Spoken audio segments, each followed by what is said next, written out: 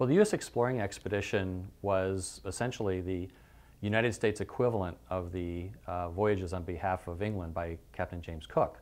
One of the initial products of the expedition was the penning of the 5 narratives, which basically follow a timeline of the expedition. We have some of the 17 scientific reports and 9 volumes of drawn plates that address the botany, zoology, the ethnology, the geology, hydrography, and all of the scientific product of the U.S. exploring expedition. And this particular one here is one of the 3 botany volumes, this one penned by William Brackenridge, that addresses all of the ferns of the expedition. And as you go through here, oftentimes you'll see a notation that says spe nov, Latin for new species, and you'll see a description by Brackenridge of a new species of fern that was one of more than 750 new plant species that were described as a result of the expedition. This is one of the plates of one of the ferns, and these 2 volumes go together as a result. This particular fern, Apollibotria, was named after Captain Wilkes by Brackenridge, and therefore the binomial, or the 2-name scientific name of the plant, is Pollibotria wilkesiana. When we go upstairs, we can pull out of the collections that particular plant, and we can see for sure where it's from.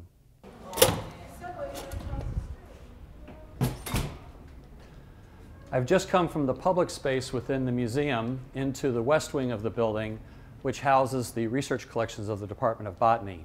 Here on the 4th floor, we see 1/2 of the 2 floors of material that we manage and maintain. All told, we're looking at 5 million plant specimens. Each one of them is a record of this particular species in this place at this time. Together, they comprise a very rich picture of biodiversity around the planet.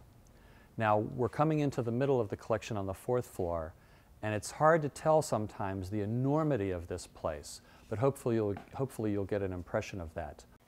This is an example of the specimen. This is the type collection as well, of the specimen we saw downstairs that was named after Wilkes, the Pollibotria wilkesiana. This is the fern described by Brackenridge and named for Wilkes.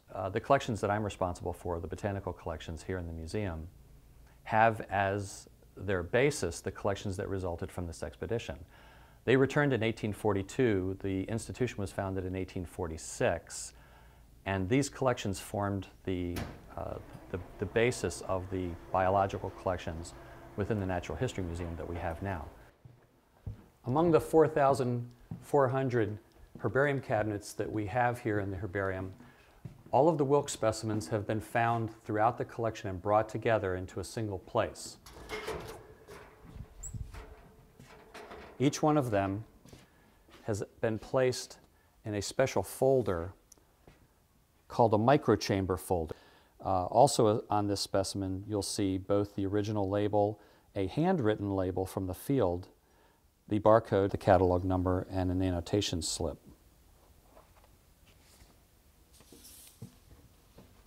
Now, each one of these specimens has been databased and has been digitally imaged, and those images will be available on our website like so many of the others that are currently there.